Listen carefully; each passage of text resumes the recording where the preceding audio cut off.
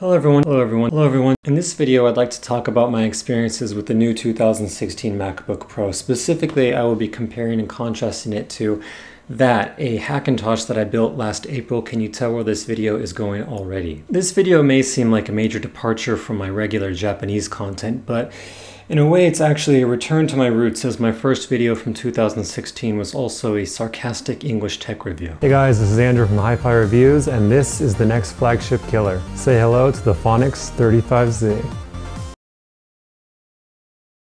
My old 2012 MacBook Pro had a faulty graphics card, so I decided to build a Hackintosh in its place. My line of reasoning: I'm an Apple sheep besides my phone, but I can't afford to buy a new top-of-the-line MacBook Pro. What are my options? Watched a few MKB HD videos, lurked around the Tony Mac forums for about a week. My conclusion: with the Hackintosh, I could build a machine that was much more powerful than an iMac for a fraction of the price, which would give me more headroom for premium streaming services such as Netflix or Brazzers. So I decided to take the plunge and I built this machine. First, a little bit of context. As mentioned earlier, I use my machine primarily to edit videos. I try to make comedic videos on YouTube, and I also teach Japanese on Patreon. It is a real job, Mom. So I use my machine primarily to script videos, edit videos, export videos, watch movies, YouTube, Asa Akira films, listen to music.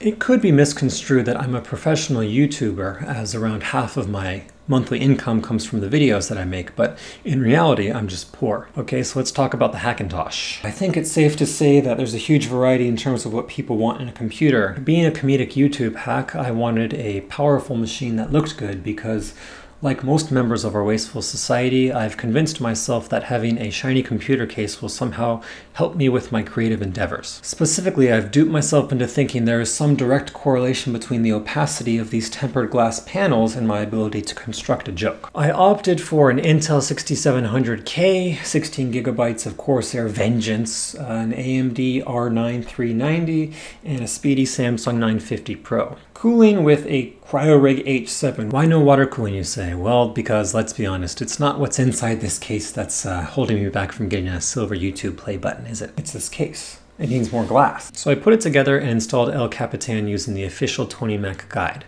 Or at least I tried, crying. The video I uploaded to YouTube in which I showcased my completed Hackintosh build was actually a sham. The computer in this shot did not have working internet, sound, or Bluetooth. It took me about a week to get all of these functions working. So this brings me to point one of the Hackintosh experience, the setup, or what I call the fording the river of woe. This was my first computer build, and the build itself was fine, enjoyable even at times, but the installation of the OS El Capitan was likable to the upper levels of Dante's Inferno. Lust after the wrong component, and you're at the mercy of the internet's violent winds. Or my jokes falling flat. Being a particularly greedy builder who bought an AMD R9 390, I found myself pushing boulders and searching for workarounds for more than a week. I never found a way to get the audio on my monitor working, so I went out and bought a pair of speakers. Motherboard Bluetooth didn't work, so I went out and ordered a USB dongle. Wi-Fi was perpetually grayed out, so I ordered an Ethernet cable off of Amazon. And to solve the 4K at 60 Hz issues, I just gave up and left it at 30. After everything was said and done, it felt kind of like the computer, although beautiful, felt like it was being held together by duct tape.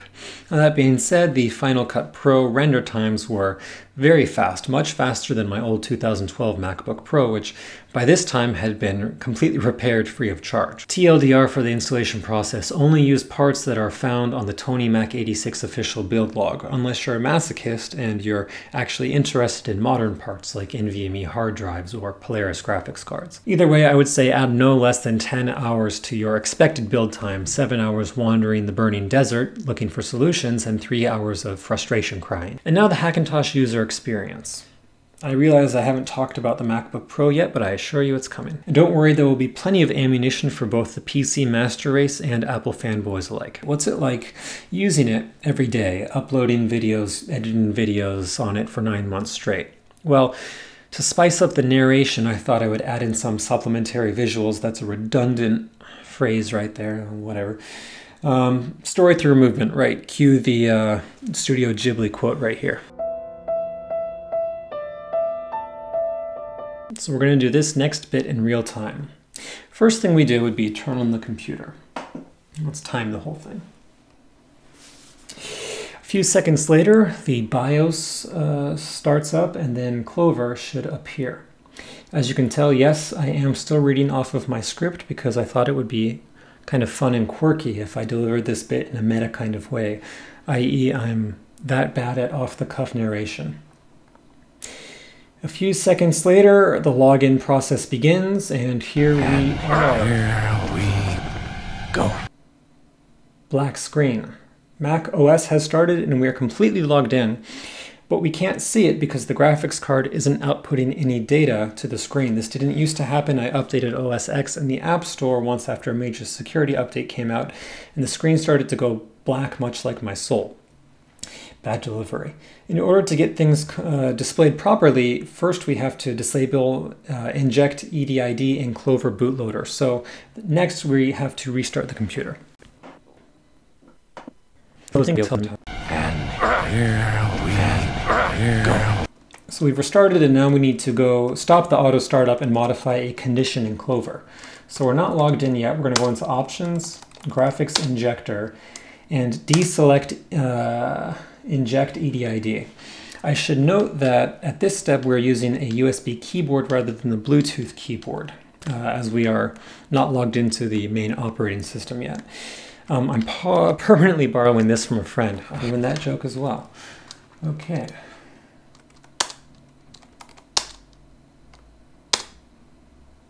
Okay.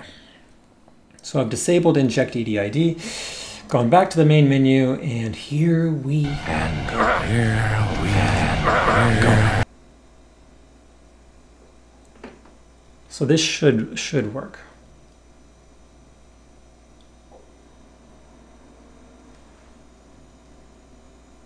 Yes, we are into El Capitan. And we'll wait a second to see if Bluetooth comes up.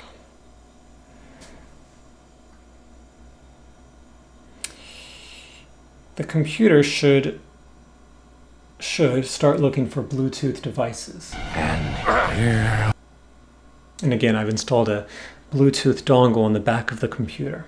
Okay, here we go. Bluetooth Setup Assistant. There isn't a wireless mouse or trackpad connection. Okay, so we're going to go, looks like it's looking but not finding anything, so we're going to use the wired USB keyboard.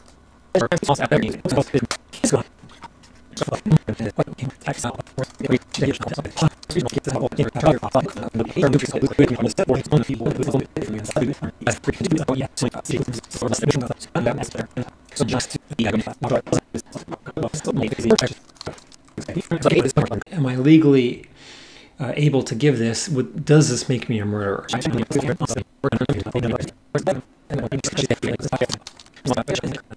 She says, you know, I don't like butter on my popcorn. I like popcorn on my butter. So we're logged in, finally. And it worked. So approximately 10 minutes in, and we're up and running. At this point, we can do whatever we want. Sorry, they'll work as long as you don't use too many USB devices, which will often break the Bluetooth. Also, movies and iTunes or Amazon don't work. Also, a lot of webcam streaming services don't work. The good ones, really. Also, the power supply clicks. Also, I can't sleep. The computer or the display won't turn back on. This is a universal issue for AMD graphics cards, which most people use when they build Hackintoshes because they're so much better and more optimized for Final Cut Pro. So best hardware for the job breaks a fundamental function of the computer. Sophocles would be proud. Now what you've been waiting for, render times. This computer has a Bruce X score of 14 seconds, which is basically Sonic the Hedgehog and PF Flyers fast. Something was wrong on the volcano. Coming! He ran like the wind. Lucky he was wearing his PF Flyers, the action shoes. 3 times faster than this brand new baller MacBook Pro. But here's the catch. When I use Final Cut Pro as I would in my normal workflow, the difference isn't so drastic. For example, if I apply a LUT to a 5-minute ProRes clip, in this computer it'll take 1 minute and 22 seconds, while in this computer it'll take 2 minutes and 30 seconds. So for your average reasonable render time, the Hackintosh is about twice as fast as the new MacBook Pro. Now I say reasonable render time because about half of the render tests that I see on YouTube look something like this. Hey everyone, to test out the render capabilities of my new computer, I've prepared 4 different streams of 8K footage that I've condensed into a single window. Now each stream has 5 different LUTs applied to it. Now I didn't want this to be too easy, so I've also turned on 12K screen recording and opened up 3 YouTube videos in Chrome. Let's see what the CPU temperatures are like. See, now that's a little bit higher than I was expecting. So how about export times? Well, if we use the same 5-minute clip, ProRes clip, and convert that into an H.26 file, we see that the Hackintosh does it in 4 minutes and 10 seconds, while the new MacBook does it in 50 seconds. Now this is real. I think it has something to do with quick sync. More on this in a bit. Finally, how many times I grind my teeth each day using the computers. As we can see, with the Hackintosh, I'm on track to reach the lower roots of my molars, while with the MacBook Pro, there's no indication I'll ever chip away even the outer enamel. So this computer renders faster than this one, but this one exports faster, and it doesn't make me want to kill myself. Is the difference in export times most likely a user-created problem? Yes. Have I tried to figure this out multiple times?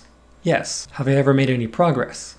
No. Is this line of questioning going to have a satisfying punchline? No. On to the rapid-fire Q&A. Why not use an Nvidia card to fix the sleep-wake issues? Well, that's because it would be a lot slower in Final Cut Pro, which is optimized for AMD hardware. Unless I bought a Titan, but I don't want to deal with the Titan.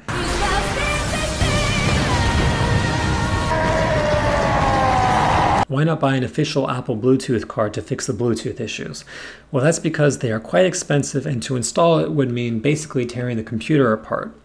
I bought this computer to save money and I'm already so neck deep in peripherals. Why not leave the computer on if most of the issues come from the startup process? Well, that's because while the case is beautiful, the airflow isn't very good, so I don't want to subject the components to unnecessary amounts of heat and also dust. And I don't want to subject myself to unnecessary fan noise and high electric bills. I like to be able to turn off my computer when I'm done with a long project. Okay, so we've established that while the Hackintosh does a much better job at rendering than this new MacBook Pro, when it comes to my personal workflow, it's much slower due to all of the workarounds that I have to deal with. Right, so just install Windows on this machine and edit in Premiere, yeah? Son of a bitch. Which brings us to the MacBook Pro. First of all, the build quality and aesthetics are amazing. Naturally, this is subjective. Haters gonna hate, players gonna play. Amazing screen. The dynamic range has been improved so skin tones look even more realistic. Incredible speakers, also good for adult media consumption. Touch bar is great. I can skip through the PG-13 bits without having to leave full screen. A lot of people are complaining about the lack of ports, but I used a USB SD card reader on the Hackintosh anyway, so it's a null point for me. Keyboard, so this one's polarizing a bit as well, but I have to give Apple credit for not including RGB lighting. And that's about it. Apparently a lot of people are experiencing battery life issues, but I had a 30-minute streaming session in the bathroom earlier today and left with 92% battery life, so I'm confident it will withstand my hipster sessions in Starbucks. FYI, Vaseline comes off the unibody quite easily with 2 clean baby wipes. Conclusion. As you can tell, I'm the exact kind of consumer that Apple made this computer for, the new YouTube bourgeoisie that many gamers and traditional computer professionals like to minimize. GUI pun there. I know a little more than basic HTML, and I couldn't tell you how many more frames per second I could get in The Witcher 3 with a 10 series card from Nvidia. But as a third-rate writer who cares most about a computer's ability to get me to stop thinking about it, I'm happy to recommend this machine. Although if I'm making a review about it, that doesn't make sense. And now the redundant conclusion because I'm insecure. If you like to tinker and want the most bang for your buck, build a PC or a Hackintosh from supported parts, because if you don't, you're going to experience some premature balding like me. If you dislike people who support Apple because they could get much better CPU temps if their computers weren't so goddamn thin, then dislike this video and leave a cynical comment. And if you're like me and you like to hang out in Starbucks and drown your insecurities in Ethiopian clover roast, then leave a comment on this video, send me a DM, put on your beanie, and give me a high five, because since November we've become the oppressed minority. You said you were gonna send out an email with how everyone did, and you never did, so go on, take the money.